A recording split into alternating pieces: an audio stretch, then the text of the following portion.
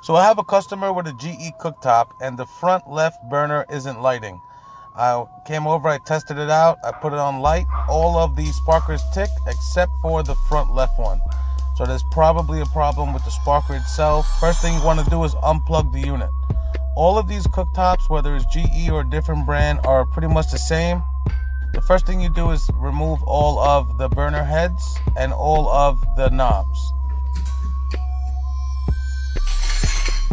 Each burner has 3 screws. On this unit, it's a Torx 15-bit. Yours could be different, but for the most part, we just have to remove this stainless steel top. So you remove all the visible screws.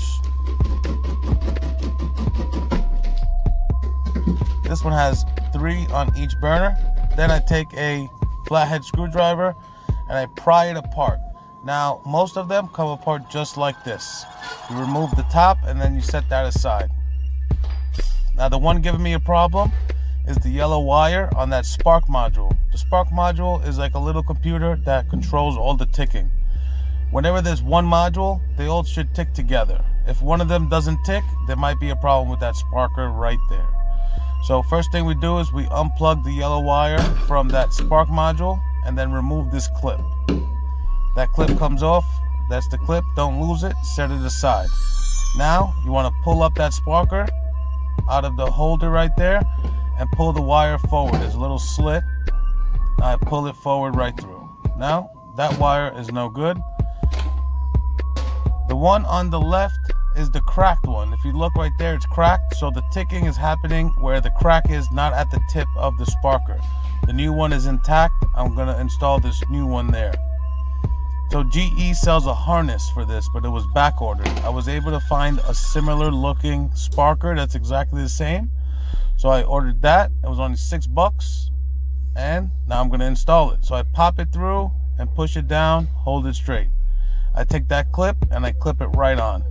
It snaps. I look around, make sure there's no tools inside, and now it's time to put this back on.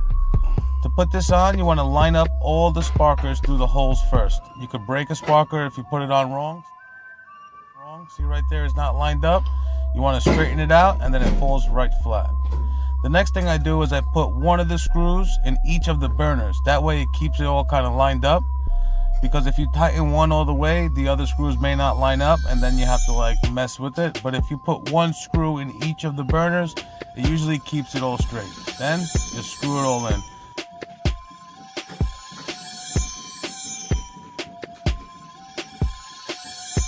Then you make sure nothing's inside of that little orifice. Sometimes there's a wire, maybe you drop something in there. You don't want that to happen because the gas won't make it to the top and it spreads around.